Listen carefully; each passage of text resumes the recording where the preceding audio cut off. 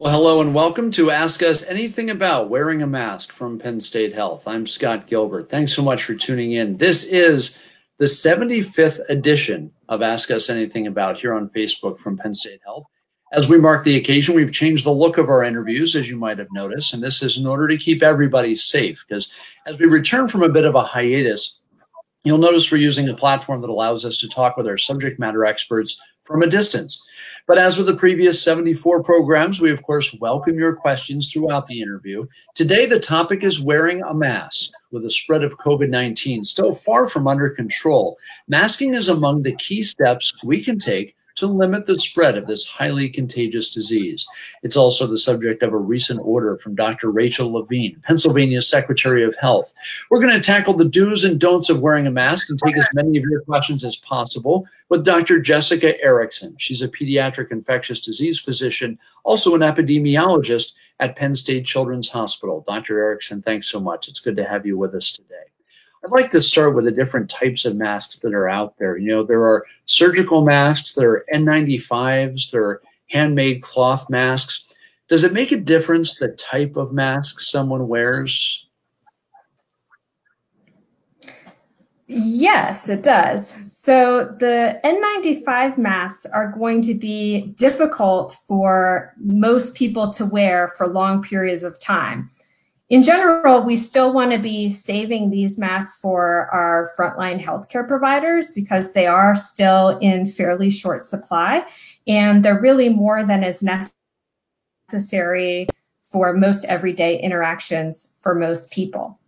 The surgical masks are lightweight, easier to wear. They're certainly more abundant, but for everyday use across the whole population, they're probably going to end up, they would be at risk of being in short supply too.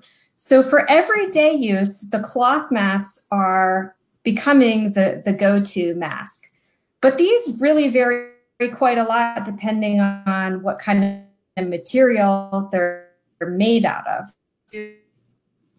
Is made of a pretty tightly woven fabric. If you can see through it, it's not going to keep the germs out of the air, which is really the whole point of the mask. So for everyday use, either a surgical mask or a cloth mask that's made of a sturdy, tightly woven fabric like cotton, quilting fabric is going to be the best bet. Sure, and people may say, well, you know, I really want to wear something that both protects me, but is also breathable. So are some of those more breathable type of masks or fabrics just as effective as something that might be less so? So it really depends on how many the layers are. And for the most part, the answer is no. For the most part, you don't want it to be breathable. In the sense, you want air to be able to get through it, of course, but you really do want some of those tighter woven fabrics. Quilting cotton is going to be, you know, the best fabric to use. Something that's more like a spandex or a stretchy kind of athletic wear type fabric is not going to be as protective as a sturdier fabric is. So in terms of where to wear a mask, I think there are some places it's obvious we need one, right? When we go into, say, a store or a business, and then places where it's perhaps more obvious that we don't need it. Like here I am alone in my own home, in my home office. I'm not wearing one now for obvious reasons.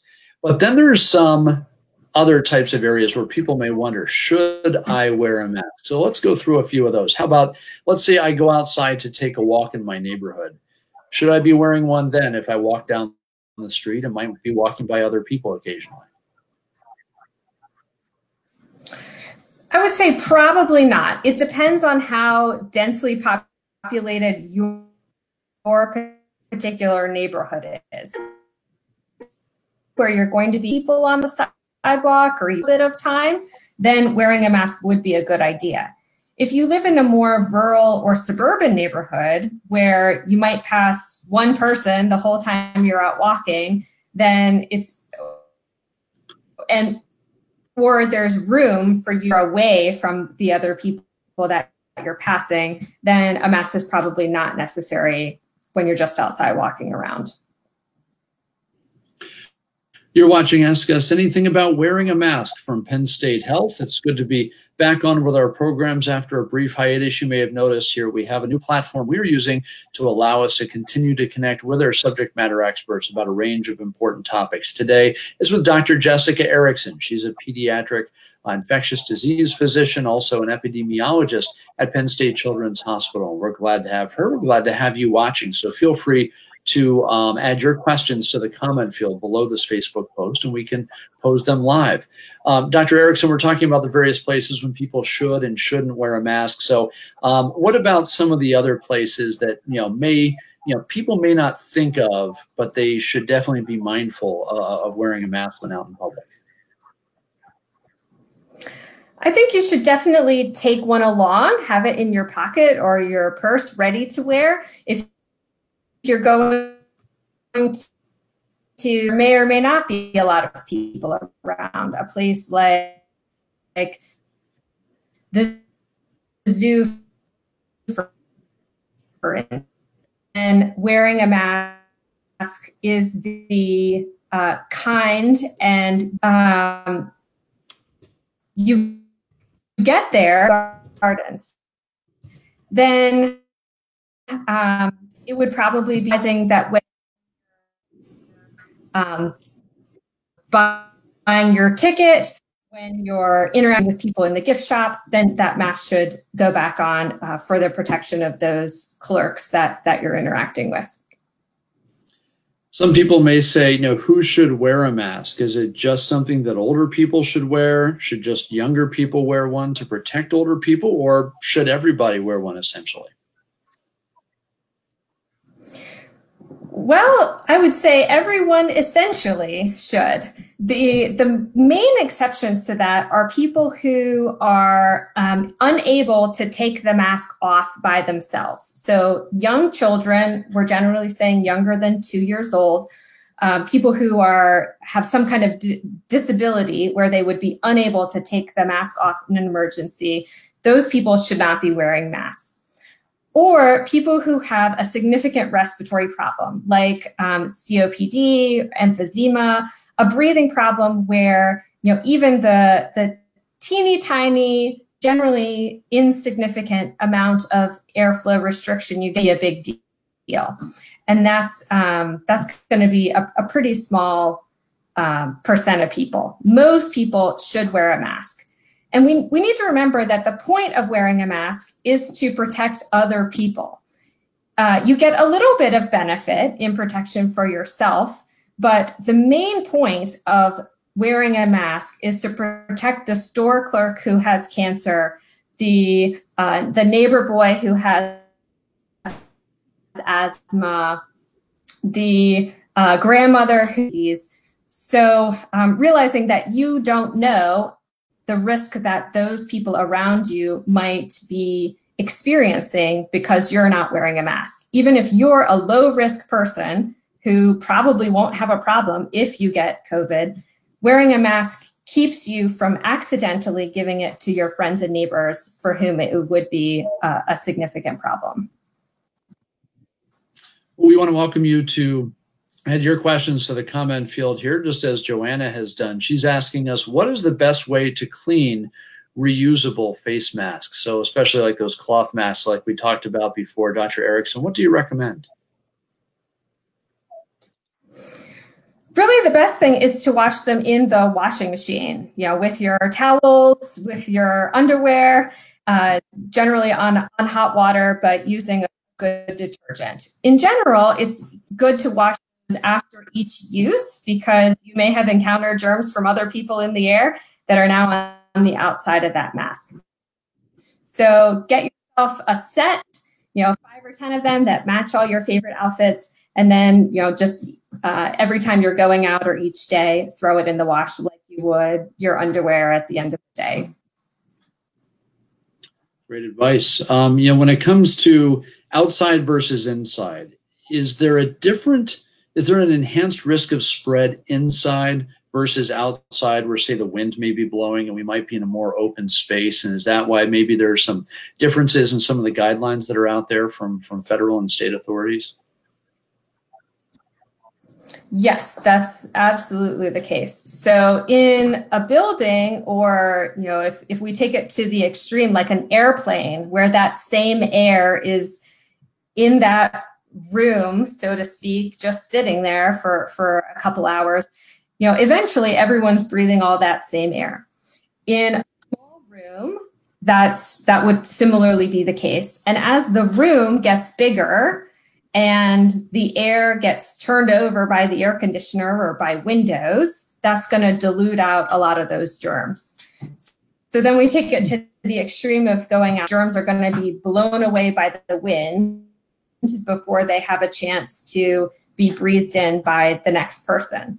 You also have the extra benefit of sunlight, at least this time of year, and sunlight acts as a great disinfectant with that the UV light. So we get kind of those two benefits of being outside. Sure. Some people who are rather skeptical of the most recent guidelines for wearing masks might point to the, I guess you'd say, early days of COVID-19, February, March, around that time, when the guidance seemed to be different, when it seemed like authorities were saying no need to get a mask, just leave the masks to the healthcare workers. But now the guidance is different. Perhaps it was because aerosol and droplets were first thought not to be a big deal. But can you talk about how that thinking has evolved and why people who may be skeptical of the new guidance should adhere to it? Sure. In full disclosure, I was a mask skeptic myself. We've had a few studies show that mask wearing doesn't seem to make a big difference. But as we've learned more and more about coronavirus and COVID-19, it's pretty clear that masks do make a big difference in spreading it among populations. When we look at like a whole state, for instance, states that wear masks are doing better. Countries that wear masks are doing better than countries that don't. And I learned more about how this virus is spread from one person to another. It's become very clear that masks are one of the most effective ways we have of preventing its spread. So from a former mask skeptic, it's really the best thing that we can do at this point. And there's really no reason not to wear a mask. You're watching Ask Us Anything About Wearing a Mask from Penn State Health. Thanks so much for the comments and the questions. Keep those coming, and including there's some very nice comments for you, Dr. Ericson. So I think you're going to want to go in and read those later. You have some fans in the comments section here. We welcome your questions, so feel free again to add those in the comment field, and we'll pose those to Dr. Ericson here as we try to get out the right information here about the importance of wearing a mask to help mitigate the spread of COVID-19. When we talk about, let's say, I was at the mall over the weekend. I was at the grocery store over the weekend, and nearly everyone I saw had masks on, but a lot of people were doing this. They were wearing them like this, below the nose. And so what is the importance of covering not only the mouth, but also the nose and making sure it's high enough? Is it effective still if it's even just over the mouth?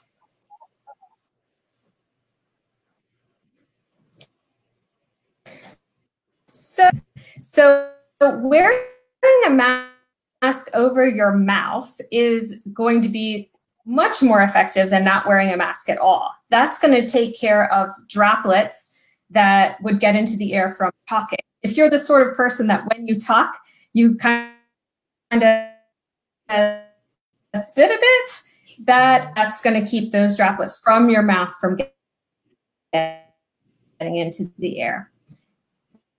But of course, you can get droplets into the air from your nose, especially when you sneeze or you get a little bug in your nose and you have to sniff, those sorts of things. So wearing a mask over your nose and your mouth is going to be the most effective. For situations where that mask is doing a little bit to keep you from getting germs from other people, having it over your nose is also going to be more helpful for your own personal benefit too. So if over your nose and mouth, wearing a mask over your mouth is better than nothing. But really, it's better for everyone if you can wear it over both your nose and your mouth, the way they're designed to be worn. Sure thing. We have a question from Sandra now. She's asking, because she has behind the ear hearing aids, would a face shield pass for the mask rule? In other words, you know, would, if she was to wear, I believe she's talking about the kind of plastic face shield that comes out and about around the face. Can you talk about the protection afforded by a face shield versus a mask and what the difference is there? Yeah, that's a great question. So wearing a face shield gives you, doesn't do. However, face shields, it's easier for droplets to come around the face shield and then get to your face and mouth, or similarly from you for your cough to go out around the bottom or the sides of the face shield. So that's one problem with it. The next, it's actually pretty difficult to wear a face shield, or they generally fit around the head like this, and you know, they're kind of more prone to move up and down. They're a little less comfortable for term wear. It's harder to keep them clean and maintain them over a long time, where the cloth masks, for instance, you can just throw in the washer and use them repeatedly. So one thing that you could try would be getting a like a headband. There are some very nice ones made of, you know, spandex, some stretchy material, sports bands, and then put some buttons on those. You can even buy these sorts of headbands now. And then you can put the mask straps on those buttons on your headband, or if you have a little hat like I have here, put them on there.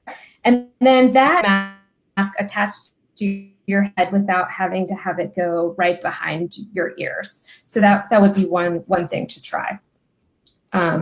Certainly a face shield that's great. is better than nothing. So it kind of depends.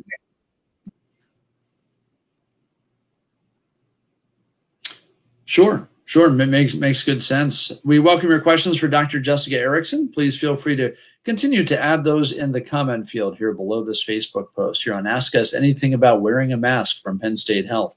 How about storing a mask? You know, whether it is a cloth mask or a surgical mask, what's the best way to store it when I'm not wearing it? I know I shouldn't just shove it in my pocket, right?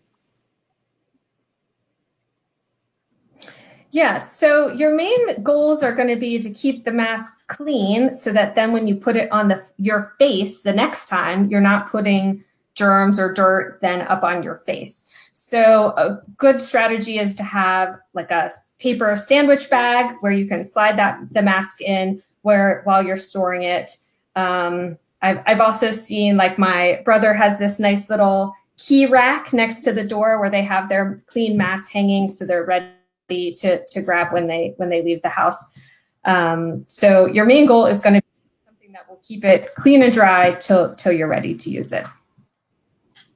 So there's a lot of information out there, especially on social media, about wearing a mask, and there are even full memes out there about listing the supposed dangers of wearing a mask. That's why I think it's so important that people get information from the right place. So do you have any recommendations as to the best places where people can turn, the most reputable sources for information about this that, you know, may or may not include social media?